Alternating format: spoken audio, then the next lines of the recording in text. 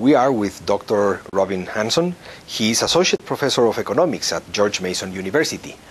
Dr. Hanson, is medicine as important as we think? In the United States, at least where I am, medical policy is a huge element of national politics in the upcoming election and elsewhere. People talk all the time about health policy, by which they mean medical policy, and it's not anywhere near as important as people seem to think. So let's go back to basics. Some people live a long time, some people don't. Some people are crippled, some people are healthy.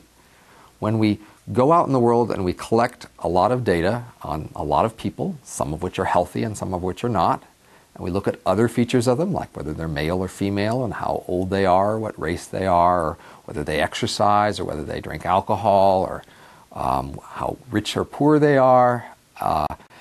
And we look at a variety of factors, including air pollution and how often they go to the doctor, or whether they have health insurance, or how much they spend on medicine. We try to do statistical analyses. That is, we try to see what predicts who's healthy. It turns out women are healthier than men. You know, young people die less than old people. Exercise is good. Smoking is bad. Alcohol seems to be somewhat good. Sleep is good.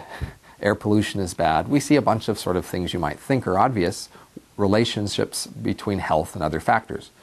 But when we put medicine in that mix and we say, how much does medicine predict health? That is, people who have more health insurance, or people who go to the doctor more often, or people who live in regions that are more generous with health coverage.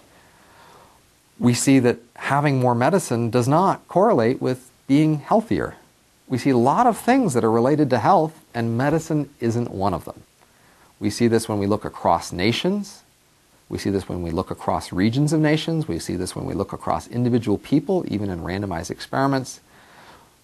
Health is related to a lot of big important things, but it's not very related to medicine. Yet, when we talk about health policy, when we talk about what the government should do or anybody should do to make sure people are healthier, we focus almost entirely on medicine. We focus on whether people have the right health coverage, or whether doctors are regulated right, or whether we're building enough hospital beds. And we almost never talk about all the other factors that affect health. If you wanted to have policies that affected health, you could do it through exercise, or air pollution, or sleep, or income, or a whole bunch of other things we know affect health. And people are almost entirely uninterested in that. They couldn't care less about helping people live longer by eating differently, or sleeping differently, or getting less exercise. They might give it a little lip service, but they quickly get bored and on to other things. But as soon as you talk about medicine, their eyes are glued, they're passionate, they want to make sure people get enough medicine. But medicine doesn't have much to do with health. And what does this happen? Why is it that this happens? Well, this is a fundamental puzzle in human behavior, I'd have to say. And the first thing to do with puzzles is try to resist the temptation to explain them one at a time.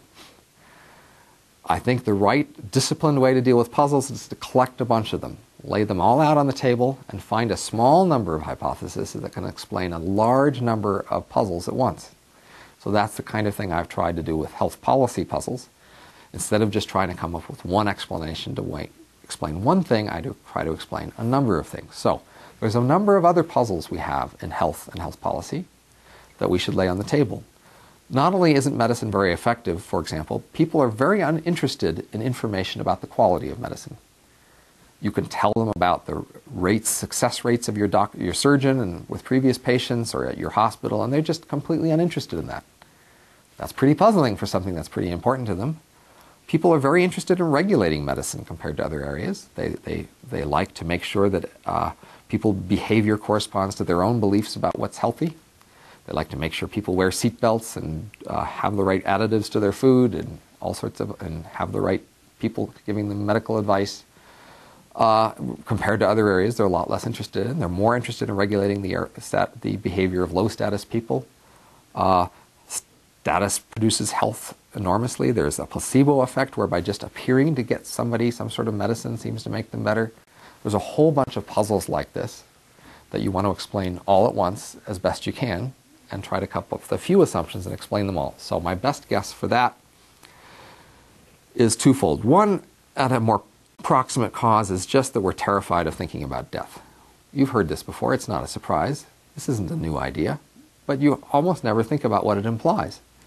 If you're terrified of thinking about death, then you stop thinking about it. How do you do that? You get the decision onto somebody else.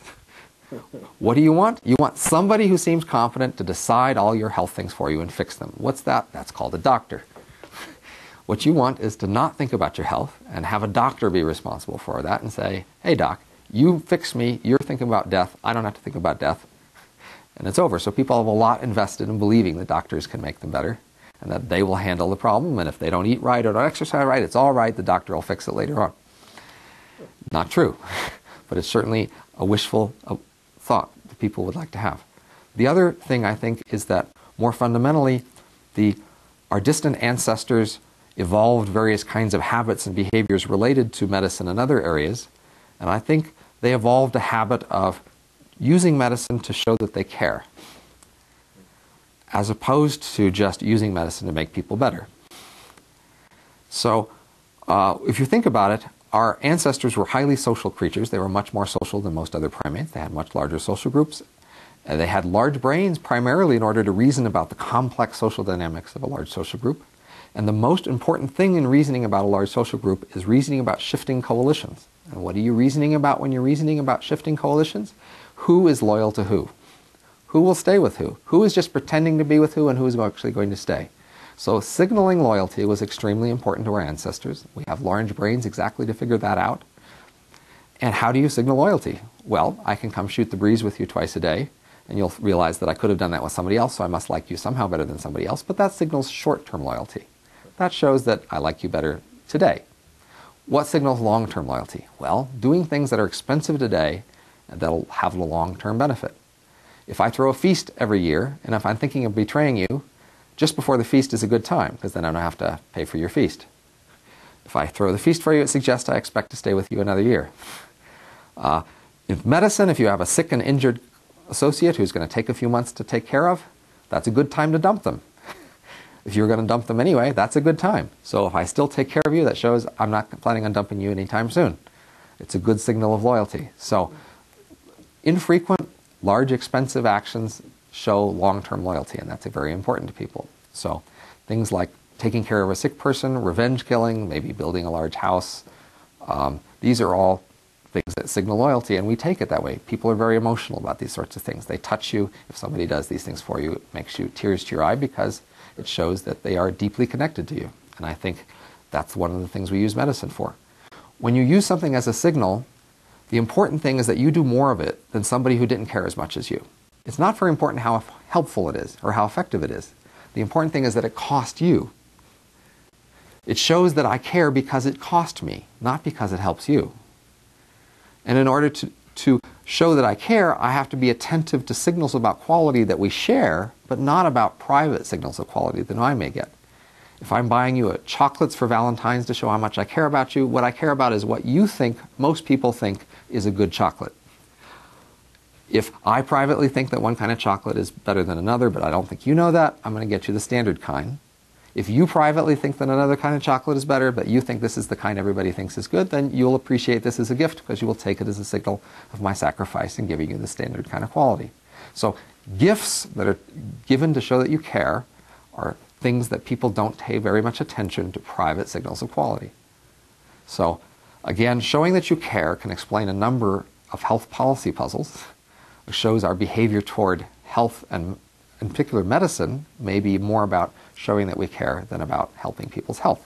So that could explain why we're so obsessed with medicine, and particularly in a communal context where we're trying to show how much loyalty we have and caring we have toward other people in our society, where even though it doesn't make people healthier.